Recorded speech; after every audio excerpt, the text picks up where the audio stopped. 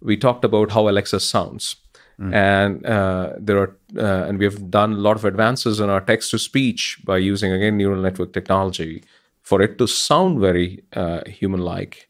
From the individual texture of the sound to the timing, the tonality, the tone, everything. The whole thing. I would think in terms of there's a lot of controls in each of the places for how, the speed of the voice, the prosthetic patterns, the actual smoothness of how it sounds. All of those are factored, and we do a ton of listening tests to make sure it works that. But naturalness, how it sounds should be very natural.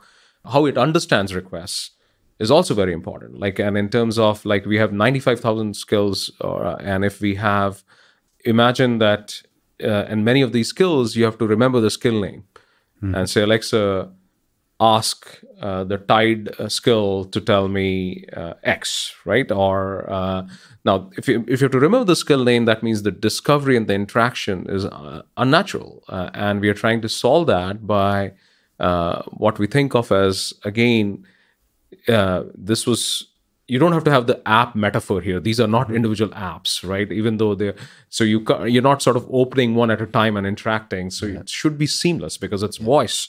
And when it's voice, you have to be able to understand these requests independent of the specificity, like a skill name.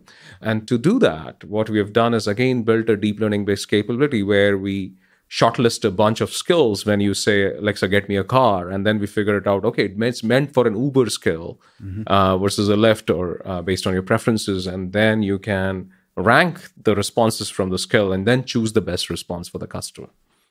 So that's on the more natural. Other examples of more natural is we were talking about lists, for instance, and you don't want to say, Alexa, add milk, Alexa, add eggs, Alexa, add cookies. No, Alexa, add cookies, milk, and eggs, and that in one shot, right? So that works. That helps with the naturalness. We talked about memory. If you said, you can say, Alexa, remember, I have to go to mom's house. Or you may have entered a calendar event through your calendar that's linked to Alexa. You don't want to remember whether it's in my calendar or did I tell you to remember something or some other reminder, right? So you have to now, independent of how customers create these events, it should just say, Alexa, when do I have to go to mom's house? And it tells you when you have to go to mom's house. No, that's a fascinating problem. Who is that problem on? So there's people who create skills.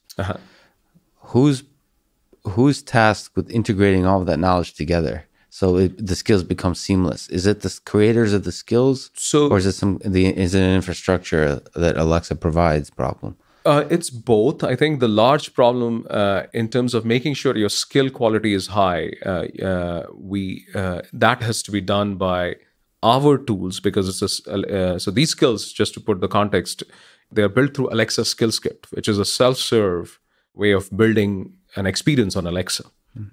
This is like any developer in the world could go to Alexa Skills Kit and build an experience on Alexa. If you're a Domino's, you can build a Domino's skills, for instance, that does pizza ordering.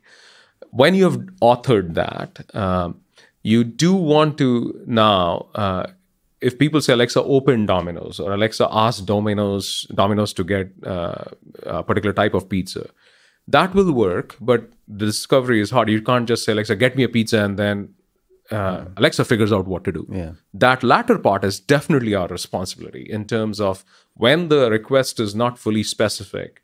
How do you figure out what's the best skill or a service that can fulfill the customer's request? And it can keep evolving. Imagine going to the situation I said, which was the night out planning, that the goal could be more than that individual request that came. A pizza ordering could mean a night in, where you're having an event with your kids in your house, and so this is welcome to the world of conversational AI.